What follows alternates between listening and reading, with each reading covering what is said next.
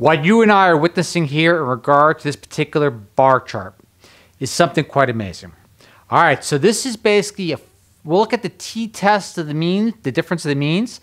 Sounds technical, but what it is basically a 4.6-year biological age reversal with nothing more than a methylation-supportive diet. Now, that equates to a little bit more than 1 year, a biological age reversal for every 2 weeks on this DNA methylation-supportive diet. That is just incredible. Now, the interesting part about this too, before we delve into the research, this is actually really very, very easy to follow. Requires a little bit of discipline, but the results, if equivalent to the study in the real world, is quite astounding. Another interesting aspect to it too is this. They looked at the study participants that came into the study were a little bit younger than their chronological age biologically. Now, for those not familiar, you have a biological age and a chronological age. So about a little younger than what their chronological age would normally be. So what that means is that the biological age reversal in the study had probably to do more with other factors outside the absence or mitigation of disease. Now, that is quite astounding overall. But let's look at the study real fast. It's very, very simple. I want to go into the back story a little bit as to why this happened. They did a study like this prior.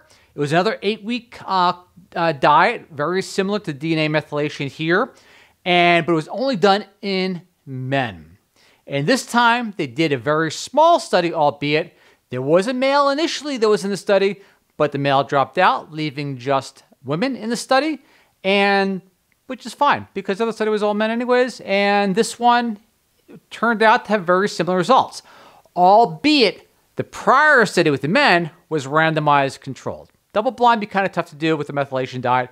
You'll understand more why in a second, but let us begin. Diet Lifestyle Program versus Biological Age, a female case series.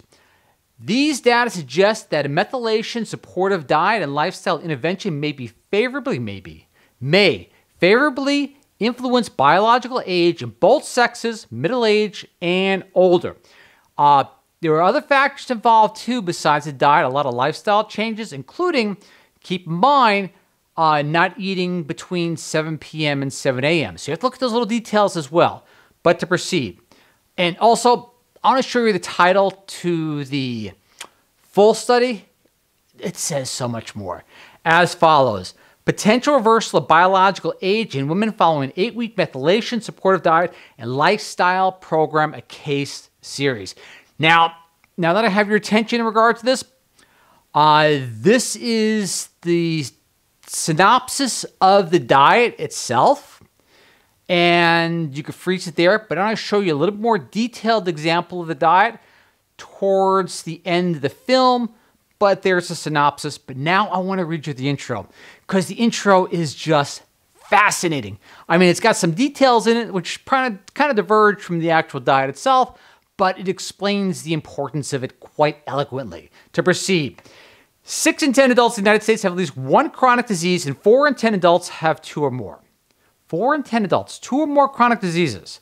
These diseases are a major cause of morbidity and mortality, and they put a significant burden on the healthcare system as well as society at large. Aging itself has been identified as a common driver of chronic diseases and an important target for extending human lifespan. Healthspan, I should say. Healthspan and lifespan, 2 different things. Healthy years is quite an advantageous objective. Now, this one line really sunk in, and I want to express it to you as well, and hopefully you're just as astounded by it as I am. To proceed, it has been also estimated that if we improve our collective health span, not lifespan, health span, by just 1 year, the calculated savings are worth $38 trillion. 1 year, $38 trillion. That's how much impact chronic diseases have in our society as a whole. So we're looking at increasing the health span by 1 year. What an incredible, incredible return. That is worthy of government investment. To proceed as follows. And if by 10 years, those savings jump to $367 trillion. $367 trillion. And there's your footnote. I'll have the link to the study itself so you can follow that information on your own to see exactly how they collected the data. All right, biological age clocks based on DNA methylation markers have become important surrogate markers to assess the effectiveness and interventions at reducing biological age. I wanted to read you the intro because it explains more of the lifestyle change and diet interventions, why they did what they did. With the expectation that biological age reductions will compress morbidity and extend mortality. Health span. Modifiable lifestyle factors, including concentrated exposure to dietary epinutrients, have been suggested to be able to favorably influence DNA methylation-based clocks and therefore have the potential to compress morbidity and extend mortality. Epinutrients, did I just read that twice? Yes, this actually came up twice, but they repeated it twice, not I. Epinutrients may be defined as dietary nutrients that provide either substances, substrates, or cofactors for DNA methylation activity or influence the expression or rate of activity of DNA methylation-related enzymes. So when you looked at the initial compressed or synopsis, I should say compressed. Now it's the compressed morbidity, now compressed diets.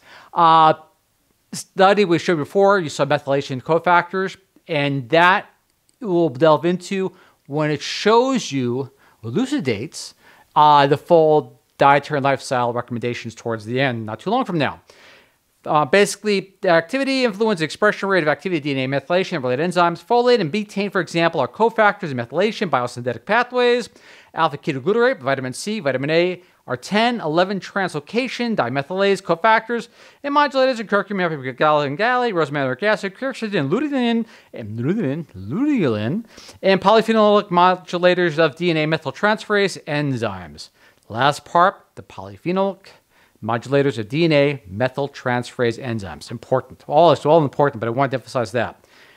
The backstory from the original study. Here it is right here. Now, we delve into it a little bit deeper as to why they came up with the current study, but the back study results. It's also redundancy, and you would like to see that in studies itself. Even though too much redundancy, then for those statisticians out there, you're in a Fisher test. Well, every once in a while, there should be one that comes out to counter that effect. But to proceed, that's data science. The modifiable lifestyle intervention used by participants in this case series was first investigated in a pilot clinical trial in which participants, all men, was not fair, between the ages of 50 and 72, reduced their biological age by an average of 3.23 years as compared to controls. Now, this is the prior study, not the current study we're about to delve into. The case series reported on herein was conducted to further investigate a modifiable lifestyle intervention that was largely the same in other populations, importantly in women. A little side note, which is interesting. This was mostly women.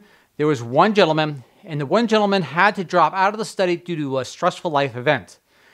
And the interesting part about it is they measured the individual's biological age after this stressful event, and that stress did a lot to basically increase the biological age itself, not reverse. Just to give you an idea of the impact on how much stress can have in regard to the aging process. To proceed. Intervention was largely the same in the populations, importantly women. And of course, there was a study we just showed you, was once again a randomized controlled study. And so here we go into the current study. There was a statistically significant difference in participants' mean biological age before 55.83 years, and after the 8 weeks, 51.23. The 8-week diet and lifestyle intervention with an average decrease of 4.6 years. Remember the t-test mean the differences? Yeah, of course. The average chronological age at the start of the program was 57.9 years, and all but one participant had a biological age younger than the chronological age at the start of the program. What does that mean? as follows, suggesting that biological age changes were unrelated to disease improvement. That is quite intriguing, and that will have to be expanded on later on in future studies. And because otherwise, it's too to try to translate now is very hypothetical. And instead might be attributed to underlying aging mechanisms. That is really astounding.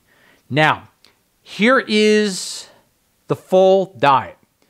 So if you look at it, keep in mind, the devil's in the details. So you see, like, for example, the water, which I try to drink close to 8 glasses of 8 ounces of water per day. The hydration, I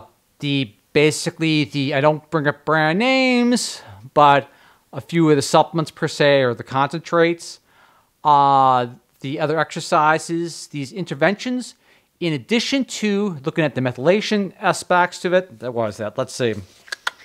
Yeah, methylation-supportive. It's quite intriguing. Now, I want to leave this up a little longer, and when it renders in 4K, you have the ability to read it quite well. To my other to my other friends on Instagram, Facebook, and TikTok, an opportunity to visit the YouTube channel, and it'll be large enough for you to read the whole thing. Otherwise, proceed. There it is. Again, keep in mind, not just the diet, but the interventions itself, and you do have intermittent fasting on there, where the last meal is between 7 p.m. all the way to 7 a.m. So all of this plays a role. But to proceed, participants followed an intervention that included a specific set of dietary recommendations high in known epinutrients. Simple carbohydrates were restricted, and the diet was largely plant-centered but included key nutrient-dense animal proteins from 5 to 10 eggs per week, 6 ounces of animal protein daily, and 3-ounce servings of liver per week. Or in a capsule of liver supplement. Yay. Participants were also asked to eat all food within a 12-hour window. Remember, we covered this earlier in the intermittent fasting studies. Each day to incorporate a basic level of intermittent fasting. Different from the original study, participants were encouraged to track their water consumption, aiming for 8 cups of water per day.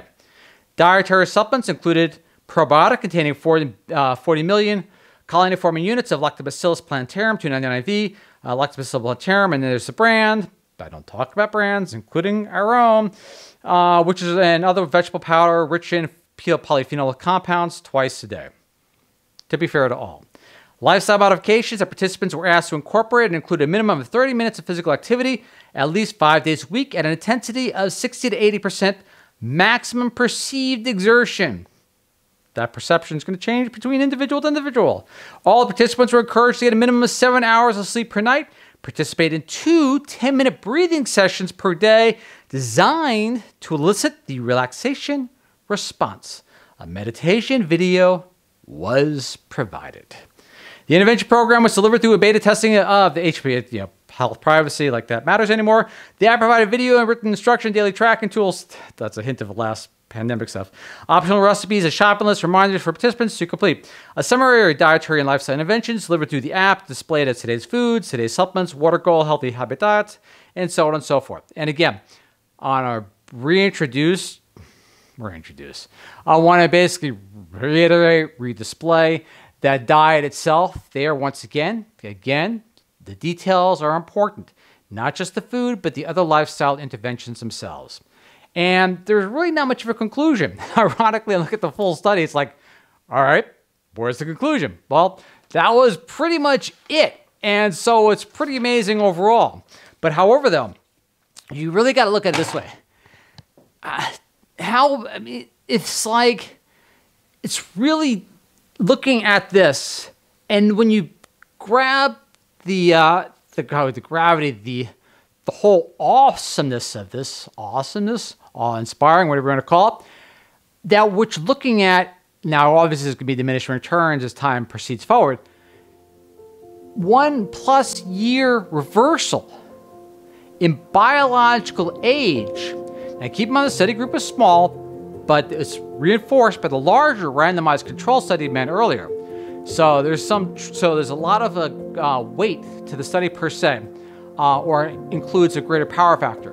But however, though, one 1-year reversal, 2 weeks of lifestyle intervention, 8 weeks total, 4.6-year biological reversal, if you're looking at the t-test difference of the means, is just astounding. And when you look at the potential savings, and this is being just from a monetary fiscal aspect, of $38 trillion, if that health span is just increased by 1 year, wow, it pays to be proactive as opposed to be reactive, and that is just a true understatement. You have to give credit to the researchers here, and the interesting part about this is overall, everyone talks about longevity and health span, and everyone's talking about these very expensive interventions, so people are kind of like looking in a little bit of despair and see that longevity or life extension may be only a venue for the very wealthy. When in reality, though, when we look at these methylations or DNA methylation interventions, it is not just for those which have a large amount of discretionary income. It is just for about anybody, just if they show the path and that way to do that. So as you see technology advancing and so on and so forth, and all those new tools and gadgets, always keep in mind, this is a very powerful tool on its own, and it purely can be in your own hands. Gratitude to the researchers. Talk about reiteration. I am humbled you watch, and I look forward to see you all once again next week. Catch y'all next time.